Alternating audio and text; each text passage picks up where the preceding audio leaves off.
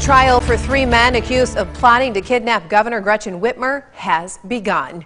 It's our top story at 6. Thanks for joining us. I'm Lauren Thompson. And I'm Sherry Jones. This is the third trial connected to the plot, and this time 3 men face charges. But unlike the first 2 trials, which were in federal court, this one's taking place in a state court. In fact, it's happening right here in mid-Michigan in Jackson County.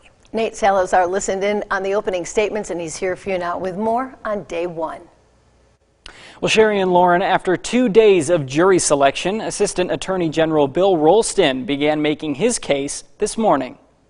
They sought out terrorists. They found him. He gave him training.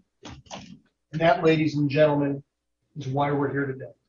Trial kicked off this morning at the Jackson 4th Circuit Court, where Paul Beller, Pete Musico, and Joseph Morrison faced charges for 3 crimes, including providing material support for terrorist plots against Governor Gretchen Whitmer. The prosecution argued the 3 men were involved in a gang called the Wolverine Watchmen and were responsible for using firearms to train Adam Fox, who was convicted of federal charges of kidnapping conspiracy in August. Everybody in the Wolverine Watchmen shared a very common ideology in that they hated our government. They wanted to kill law enforcement police officers, and that the gang gave them the motive, means, and opportunity to train Adam Fox, knowing that he was going to commit an act of terrorism. Each defense attorney laid out their case, questioning their defendant's relation to Adam Fox, claiming the group was not considered a gang and that the prosecution would fail to prove much beyond a reasonable doubt.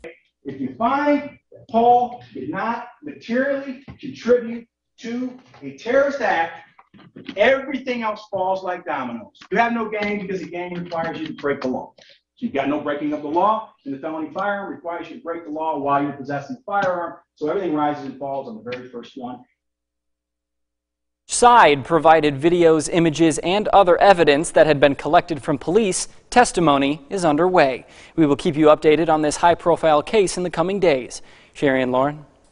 Thank you, Nate. Well,